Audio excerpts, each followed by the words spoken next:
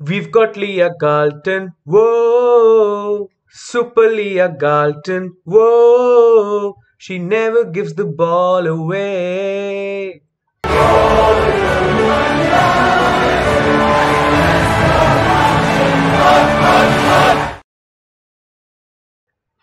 Hello, everyone, and welcome back to the United Star. You are seeing me after a very long time, but I was busy with my health issues and my studies, so I am back now.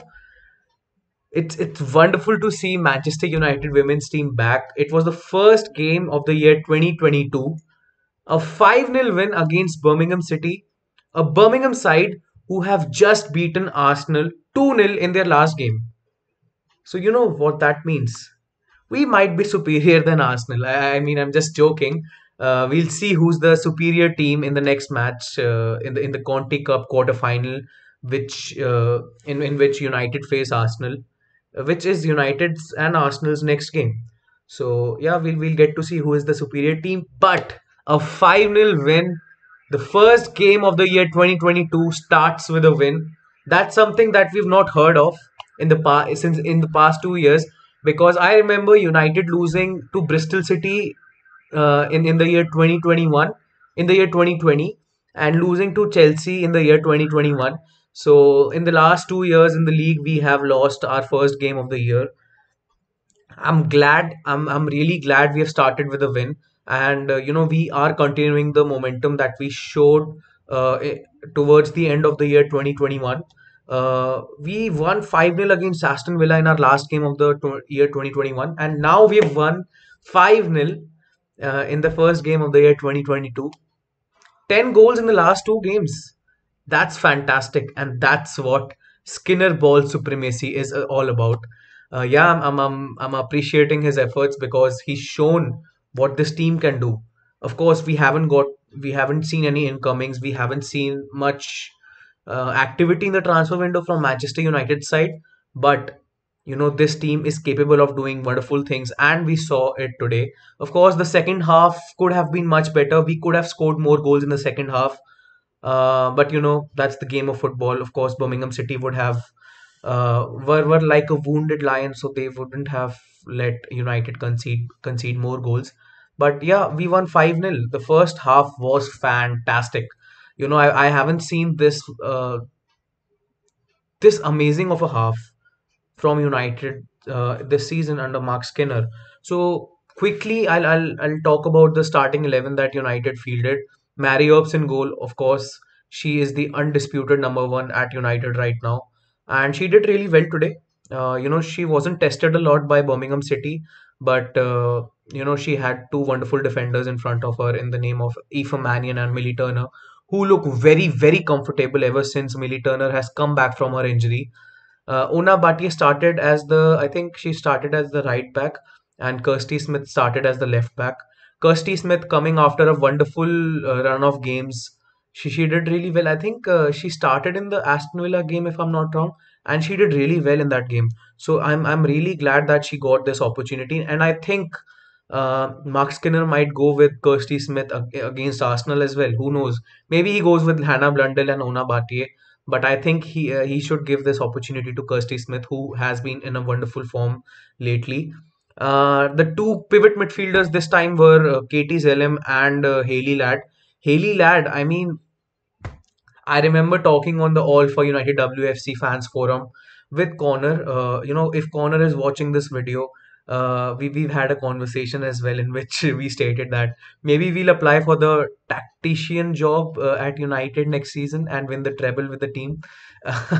Because I remember we discussed how important a player like Hayley Ladd is to this team, because when you have Hayley Ladd in the team, you have a wonderful CDM who will guard the centre backs, and that gives the opportunity for the wing backs to go to play up front and to attack more. So even when the opposition is on the counter attack, you have sort of a soldier, sort of a guard in front of the center back, both the center backs, and that gives the fullback some time to come back and defend. And I think Haley Ladd, a wonderful CDM.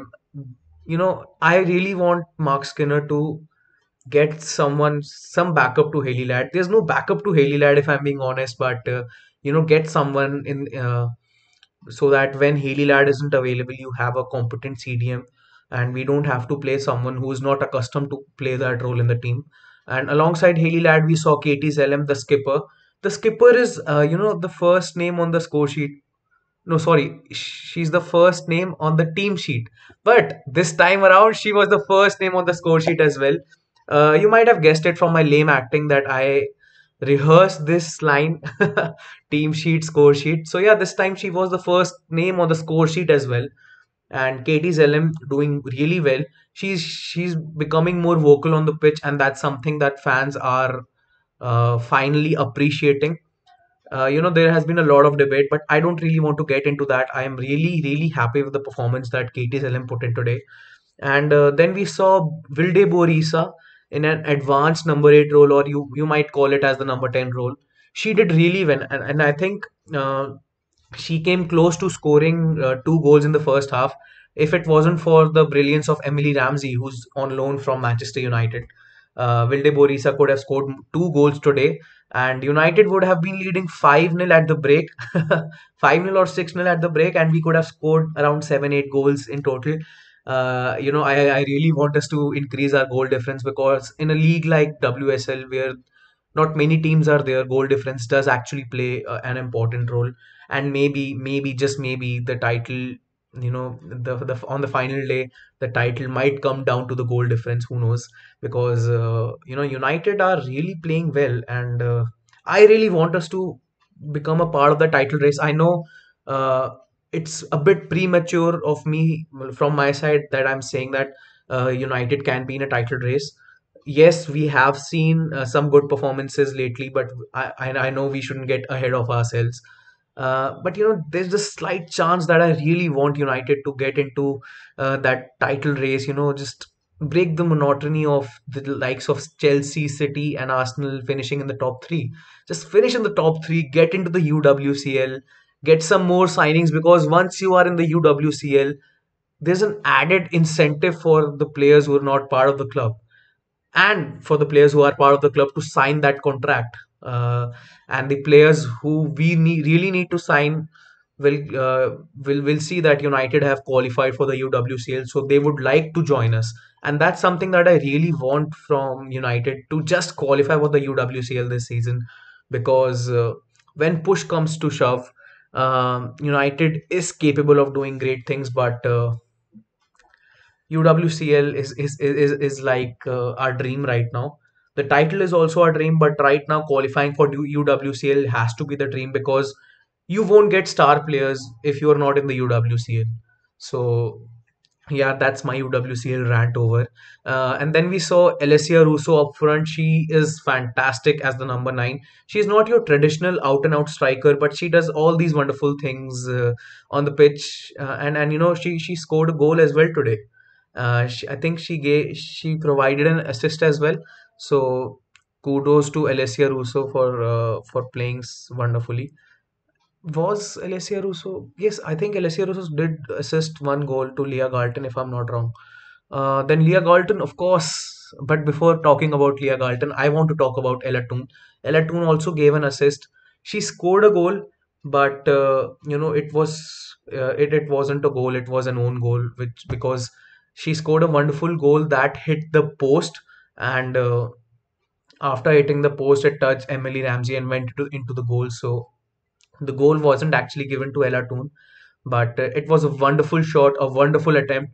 And we have seen some amazing goals from Ella Toon this season. I think in the Leicester game, and I think last time around against Birmingham as well, she scored a wonderful rocket from outside the box. So Ella Toon continuing her good form, she provided an assist. I think it was to Leah Galton for the third goal, the third United goal. I'll just check. Yeah, for the third United goal, for Leah Galton's second goal, Ella Toon gave the assist. And United scored their first goal in the 12th minute, the second goal in the 16th minute, and the third goal in the 18th minute. So, it was very difficult for me to post the scores on United Stars Twitter account. So, that's where I was feeling a bit bad, because I wasn't able to keep up with the scores. Now talking about Leah Galton. Super Leah Galton, what a wonderful performance. I am really, really, really glad that she's got these two goals because there were a lot of rival fans. There were a lot of United fans who were questioning her capability, who were questioning whether she should be starting in games. But we all know how clutch Leah Galton is and how integral Leah Galton has been for United ever since the team was reformed in 2018. So I just want to say that Leah Galton is back. She scored a goal against Birmingham in October in the first leg of this fixture, and now she scored another goal. And I really want to talk about Katie Zelem again. Katie Zelem, a lot of fans have criticized her. A lot of fans have said that she shouldn't be starting, but Mark Skinner trusted her. Mark Skinner started her in every game, and she picked up her form. And I'm really, really, really glad that she's silencing the haters, the abusers, and she's proving all of the fans who questioned her wrong. I am one of them because I questioned whether she should be starting or not, but I am really glad that she's playing better than before. I know this isn't her best performance. She can do much, much, much better, but I just have to be appreciative and I just have to applaud Katie Zilem's performance this time. And my little joke, the first name on the team sheet and the first name on the score sheet. So that was a coincidence when I was rehearsing what should I say about Katie Zilem in the video. And the first thing that came up in my mind was, okay, she's the captain, so she has to be the first name on the team sheet. But I fumbled and I said score sheet. So it was a wonderful coincidence. Uh, Leah Galton, again, a very, very, very, very, very, very, very, very, very, very, very good performance from Leah Galton. I really wanted her to get that assist, and I really thought that Kirsty Hansen could have come on in the second half. But did change, did make five changes this time. It's very rare that we see United making five changes, whether it is the men's team or the women's team. But yeah, 5 goals, 10 goals in our last 2 games. I think we have won 4 games in a row now, both cup and league combined. Uh, Hannah Blundell came off the bench and provided a wonderful assist to, I think it was Alessia Russo. So Hannah Blundell coming off the bench, getting another assist. She's got 3 assists against Birmingham City in a United shirt. She gave the 2 assists in the October fixture. Both the goals were assisted by Hannah Blundell. So she loves assisting against Birmingham City, and very soon I know she'll be scoring against WSL and European teams if we qualify for the UWCL. So Hannah Blundell came off the bench, Martha Thomas came off the bench, Jackie Gronen came off the bench. I couldn't have. It wouldn't be fair if I didn't mention Jackie Gronen's comeback in the video. So Jackie Gronen is back. I think she's back after 2 or 3 months, if I'm not wrong. But I am really glad to see Jackie Gronen back, and you know, in the I think she played for around 13 or 14 minutes. In those 13-14 minutes, we could see how good Jackie Gronen is and how much United have missed her. I know we have won games without her, and I'm really proud of this team to do so. But when you have players like Jackie Cronin, Wilde Borisa, Hayley Ladd, Katie Zelim, Lucy Staniforth, Ella Toon in your midfield, it's gonna be fireworks. It's gonna be fireworks. And I'm so glad that the team has done well right now. Maria Torres' daughter and Ivana Fuso also came off the bench towards the end of the game. So all in all, a very, very, very good performance. I am really, really happy with the performance that United have put in today. Uh, 5 goals, 3 points, a clean sheet, and hopefully, if West Ham finally beat Tottenham Hotspur, I think the game is tomorrow. United will be third. As of now, United is third, but if West Ham do beat Tottenham Hotspur tomorrow, United will be third for the time being. Um a fantastic, fantastic performance. And SkinnerBall supremacy. Mark Skinner is doing something. People were criticizing him that playing 5 midfielders together isn't sustainable, and playing 5 midfielders together won't be as good as playing a 4-3-3, the total football like people like to mention. But he's doing something. He's doing something unique. He's doing something that we haven't seen other managers do with, be it the men's team, be it the women's team, be it in football in general. I haven't seen I haven't seen managers play a 4-5-1 often. I haven't seen them, I hope you're getting what I'm trying to say. I'm not saying that, okay, Mark Skinner is the legend, he's the greatest of the all time, but what I'm saying is he's doing something unique with this team. We need to get behind him. Of course, people might say he doesn't have the pull to get the transfers, but that's where we need a head of women's football. Someone who knows the project, someone who can, sell the project to the players, to the targets. Okay, fine, we are trying to do this. These are our long-term targets. Come join us. We'll do this, we'll do that. So that's what I want from United, to have a proper structure, to have a proper recruitment policy, to have a proper recruitment plan, and only after that can we actually recruit players. You know, people appreciate Casey Stoney. Of course, I appreciate Casey Stoney because she landed up players like Tobin Heath, Kristen Press, Alessia Russo, Jackie Cronin. But at the end of the day, there were a lot many names that she missed out on because there wasn't a proper director of football. There wasn't a proper uh, head of women's football, and that's what it is needed right now. We could have signed Stina Blackstenius, but we don't know whether she really wanted to join us or not. So what I'm trying to say is that I am seeing a lot of negativity in the fan base. Of course, we are bummed up, right?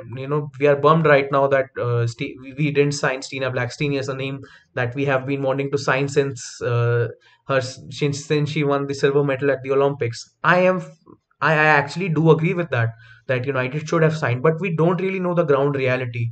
And we can't really unnecessarily criticize the manager every time. The questions have to be raised towards the club as well. What is the club doing towards women, towards improving the facilities? Of course, facilities have improved, but we are only here right now. We have to get here, we have to get up there. So you can't always question the manager, you have to question the club as well. And we all know what these Glazers have done. You see the men's team. The men's team desperately need a central defensive midfielder. We desperately need a midfielder right now. We need a backup right back, but we aren't getting any of those. Why? Because they are just trying to earn money. They are just trying to earn money and spend it on their NFL team, Tampa Bay. So you can't always question the manager. Yes, you can question the manager, but you can't always put the whole blame on the manager, and that's what I'm trying to say. But enough of that. 5-0 win. I am really, really, really happy with the team right now. uh, let's just continue this. Next game, Arsenal. Let's win it and let's go to the semi-finals of the Conti Cup and win this cup, because this team desperately needs a silverware, because there are a lot of players who haven't won something substantial, and it would be amazing if we have a Conti Cup trophy in our trophy cabinet. So thank you guys for watching. Please like, share, and subscribe if you like, if you really liked what my analysis of the game. And I know we haven't been around for quite some time. United Star took a sabbatical, took a break because everyone was busy with their um, personal commitments and professional commitments. But we are trying to get back on track right now. I'll be regular with the women's team content, but we need your support. Thank you so much for supporting us, and you know keep supporting women's football, keep supporting Manchester United. Glory, glory, Man United. Do follow us on our Instagram and Twitter handles. Until next time, subscribe to our channel.